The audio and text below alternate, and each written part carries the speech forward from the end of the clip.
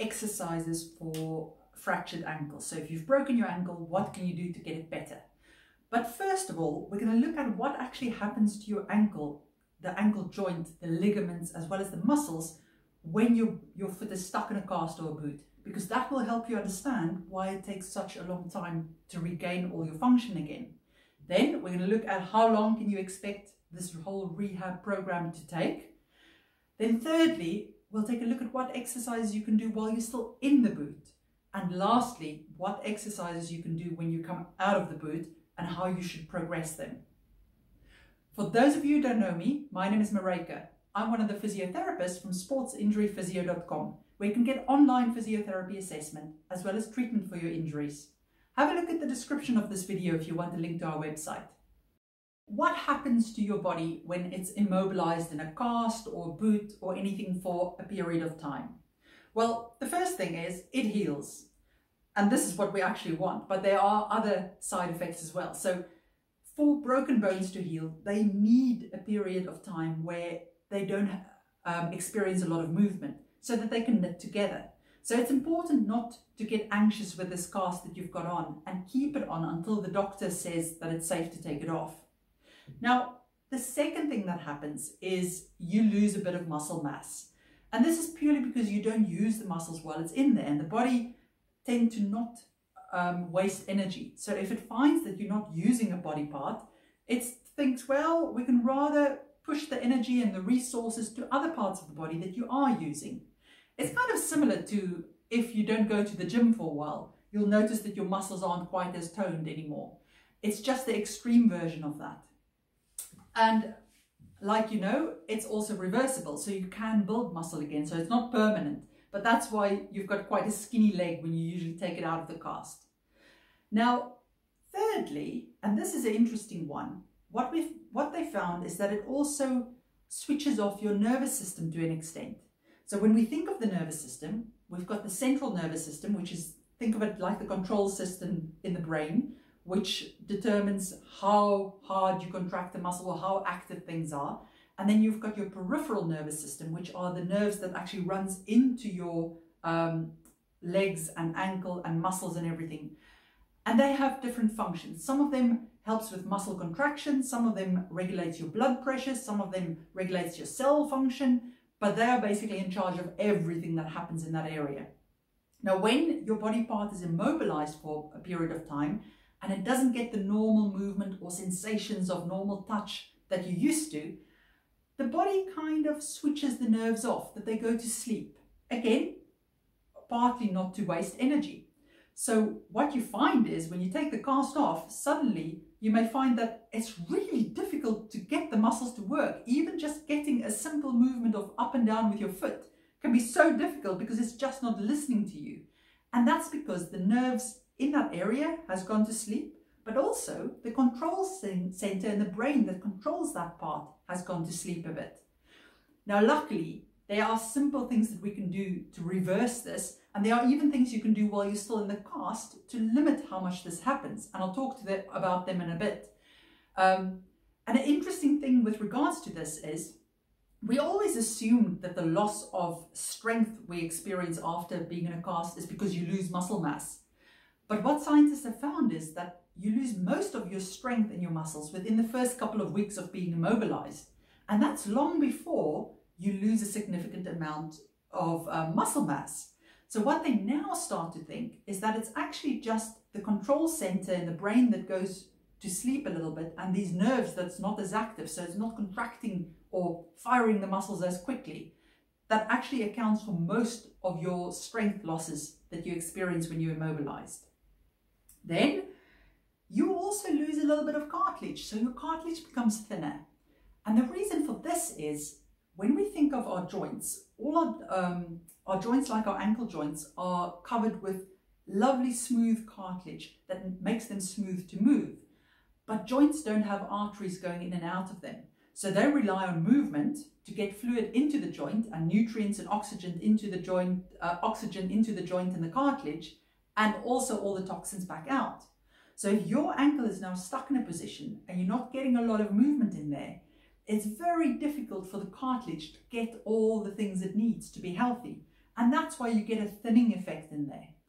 Again, this is totally, you can turn this around when it comes out of the boot or the cast.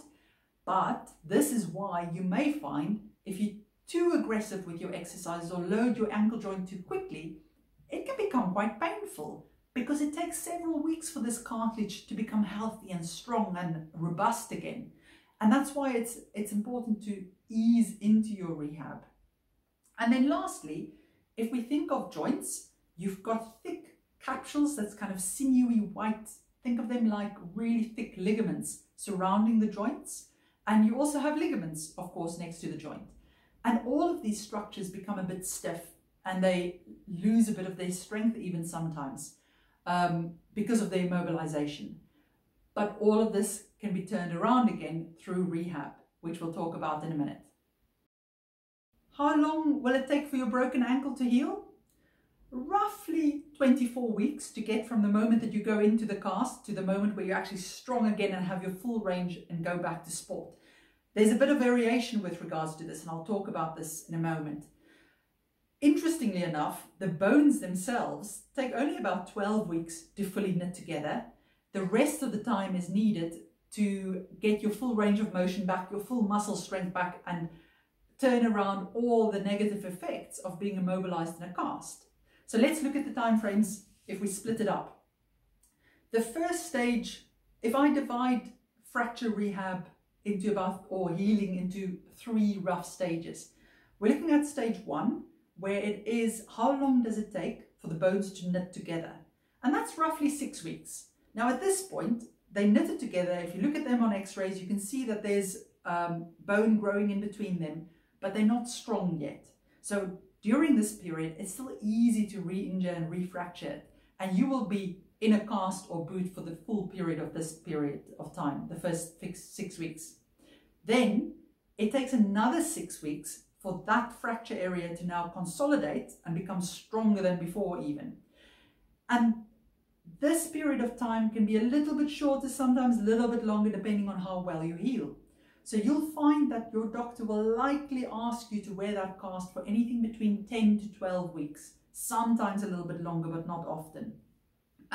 So by the end of 12 weeks, you usually get to a point where the fracture has now fully healed, but now you're stuck with an ankle that's stiff, muscles that's not quite working properly, and that now has to turn around. And that period of time that it takes to get your full strength back takes roughly another 12 weeks.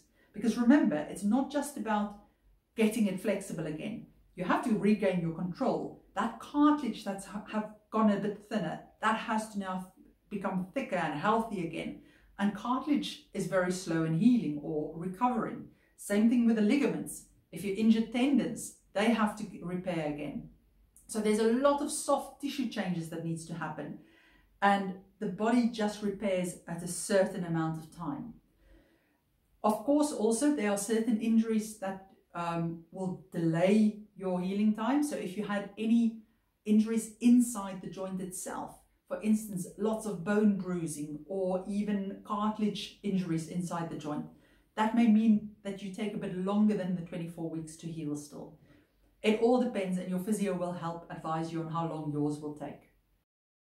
There are exercises that you can do while your foot is in the boot that can help you limit the amount of muscle mass you lose, as well as keep your nervous system awake. Now, it's really important that you ask your doctor or your physiotherapist if it's safe for you to do these exercises before you try them, because it may just be that your fracture needs a little bit more time to settle before you start with it. So the first is pretty simple. It's just moving your toes. Now, that simple action can help to keep some action going in the muscles that support your foot arch, so it can help keep them strong.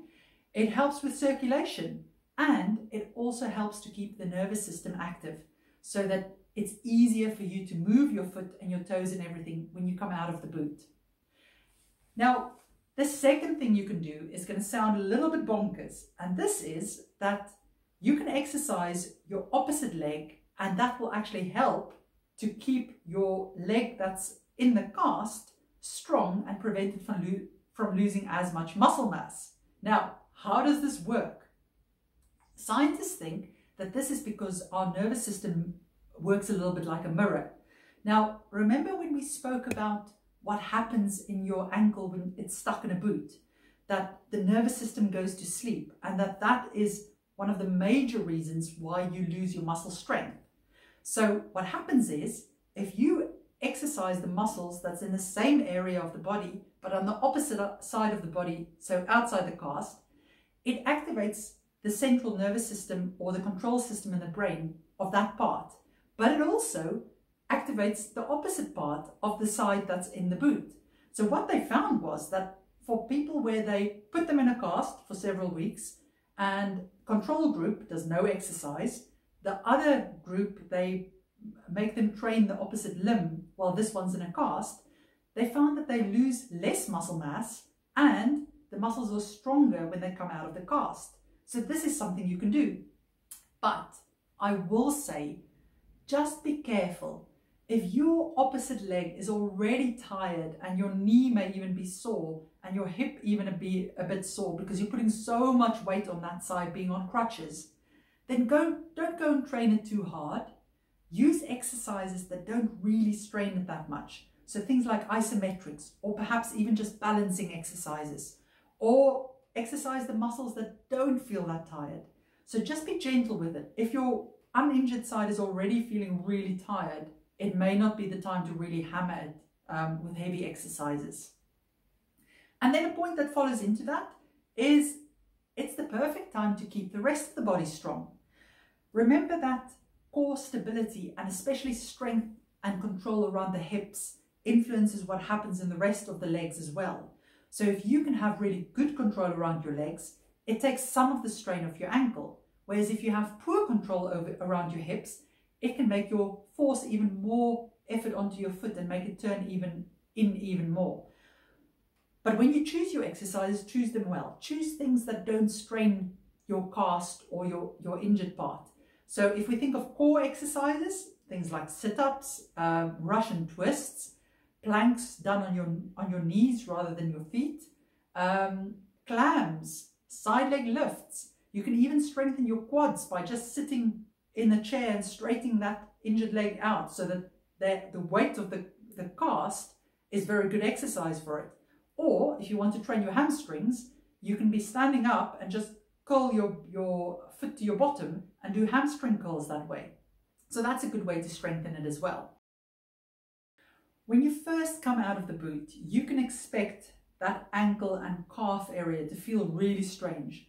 It'll likely look very skinny because it lost some muscle mass, but it just won't feel like your leg. And you may find it really hard to just do simple movements. And that's because the nerves go to sleep a little bit. So what we look to do in rehab is, one, we want to get it used to weight bearing again and build that weight bearing capacity. Second, we want to do exercises that actually stimulates the nervous system and trains that, wakes it up and gets the control back into that. Then we want to improve muscle strength. We want to improve the mobility in the ankle so that it can move as far as it should. And lastly, we also want to strengthen the rest of the body. So let's look at each of those on its own. So if we think of load-bearing capacity, why is this important? Well, the whole 12 weeks or 10 weeks, depending on how long you've been in the cast, you've now had external support for your foot. So the muscles in your foot that supports your arch, as well as the ligaments, have gotten a little bit weaker. Now, if you take that cast away and you stand for long periods of time on it, it just won't have the endurance to deal with all that load going through it. So it's very easy to strain your foot. And I've seen people get conditions like plantar fasciitis or just tendinopathies of the tib post tendon, especially all the tendons that support the ankle, if they overdo the walking and the weight bearing initially. So the most important thing is, when you take it out of the cast or out of a boot, put it in a supportive shoe.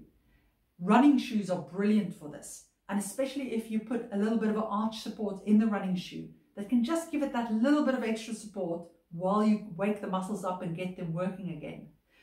And then secondly, even with supportive shoes, you still have to limit the amount of time you spend on your feet at the beginning. So you want to start with short periods of standing and walking, interspersed with periods of rest. And something that is quite useful is, especially at the beginning, to take a couple of hours in the afternoon and just sit with your feet up, allow them to recover, allow them to rest, and then get going again. So that's really important if you don't want to end up having other injuries because you overdo the load bearing at the beginning. If we move on to exercises that train the nervous system. So remember, it's the little nerves in your leg that goes to sleep, but also the control centrum in the brain that goes to sleep. And that's part of the reason why you lose some of your muscle strength.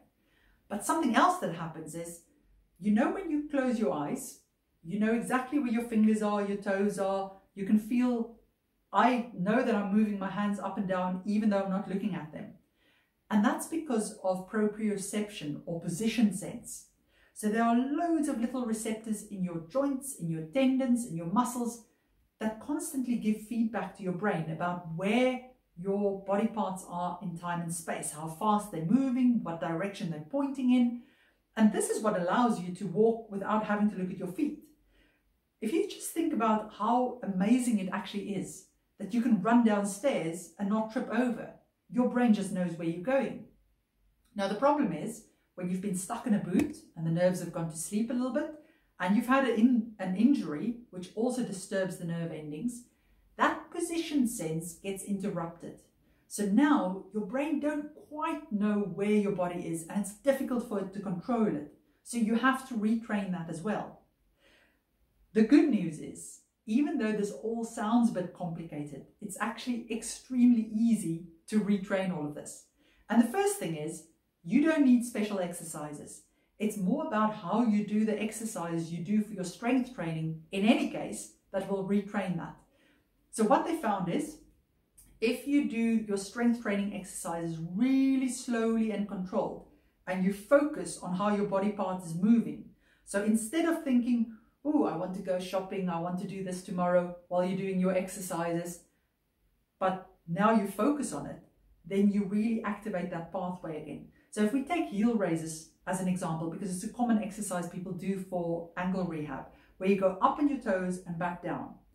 What you want to do that mindfully is you want to look down at your feet and you want to go up slowly, take about 3 seconds, and then control it really slowly back down, that it takes you roughly 3 seconds to get down.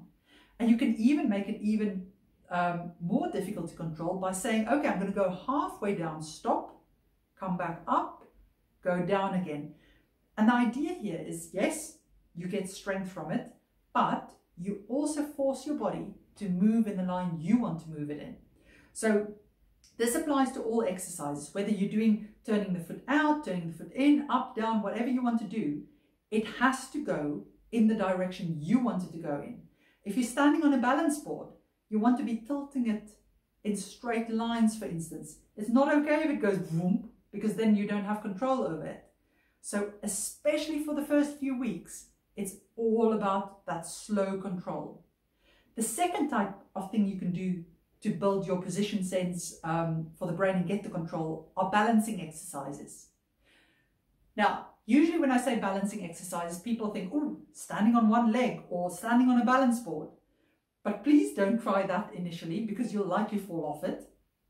When you first come out of a cast, the most difficult thing you can do is just trying to put your weight on it, even on 2 feet, because you'll find that your brain tends to think, this is the midline. And meantime, that's all your weight on your good side. So just getting your balance that it's equal is where you start with balance exercises. Then you go into things like tandem stance, where you're on 2 feet in front of each other and work on different things like moving your head or your body to just challenge yourself in that position. And only then you move on to single leg things on the floor. And only once you're very good with single leg balance on the floor can you start thinking about being on balance boards and more unstable things. But this is why it's useful to work with a physio, because like you can see, there's no, oh, do this exercise and this is what you should be doing. You start with something, but then as you progress, you need to make it more difficult to eventually achieve the level you need for the activities you want to do. And that will depend on the sport you do. So the level of balance required for somebody who just wants to go walking is very different compared to somebody who wants to do jumping sports or skiing or tennis playing. The level of control there is so much higher. So what exercises you do has to marry up with the activities you want to eventually achieve. So if we think of range of motion, and this is the thing that usually people focus on most, especially at the beginning, because the ankle feels so stiff. It's good to use your opposite side, the side that's not injured, as a gauge for what your injured side should be able to do eventually. Now, not everybody will get their full range of motion back, because sometimes you'll have a break that just changes the shapes of the bones that it can't go fully back. But it's always good to just gently work and see where you can get to. So the ranges of motion is pulling the toes up into dorsiflexion, pointing them down into plantar flexion, turning the feet in, turning the feet out. You always have more range of motion with turning the feet in than you have with turning it out. And how much it should bend up or point down is relevant or relative to what your body naturally do. So it's important not to try and look at somebody else, how flexible they are, and decide what you should be able to do. That's why it's good to use your opposite limb. What I find is doing strong sustained stretches into end ranges of motion is not that great, because it often ends up irritating the joint. Remember, the cartilage is quite sensitive at the start as well. So if you're doing lots of strong stretches, squashing the cartilage, it's very easy to flare it up and make it inflamed and painful. So I find a better method tends to be active stretching, where you go into a position, into the restriction, feel the restriction, hold it for a few seconds, and then move back out. Move back in, hold it, move back out.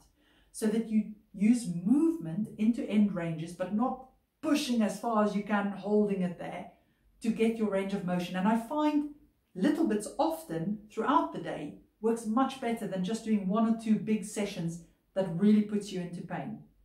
But that's just my preference. So if we think of what exercises to do, it is literally just all of those ranges of motion you want to work on.